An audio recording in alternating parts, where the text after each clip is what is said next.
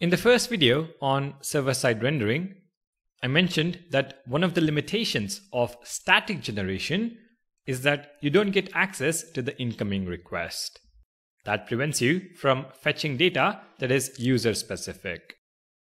getServerSideProps, on the other hand, does give you access to the incoming request. In this video, let's briefly take a look at the different objects that you can access from this context argument. The first two objects are request and response. So in our getServerSideProps function, from context, we can destructure request and response.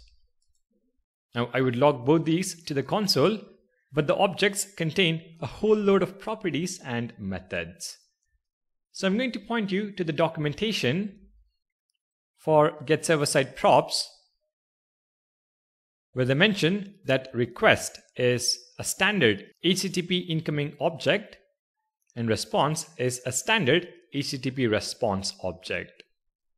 If you click on the links, you'll get to learn about the different properties and methods.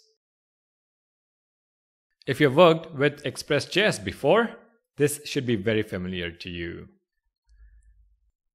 For our example, I'll demo how to set and read cookies from the request and response. To get the cookies from the request, we access request.headers.cookie. So console.log request.headers.cookie. And to set a cookie, we're going to specify res.setHeader. The first argument is set-cookie. And the second argument, we're going to set name is equal to Vishwas within square brackets. Now the response from this page is always the component that is defined above. However, you can modify the response like modifying the header to set cookies. Alright, let's now test this to see if it works. In the browser, I'm going to open the application tab and the cookies panel.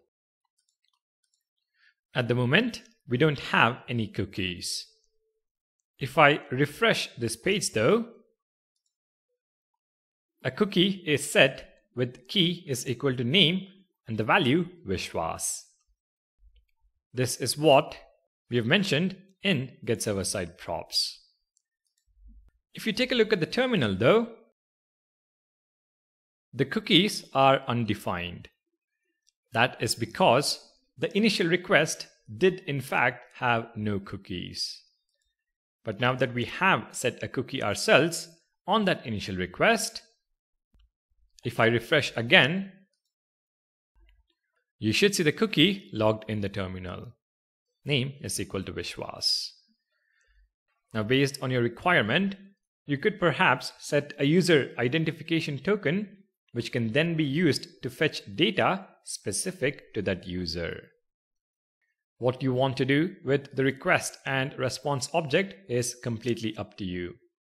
I just wanted to show you how to get hold of them in getServerSideProps.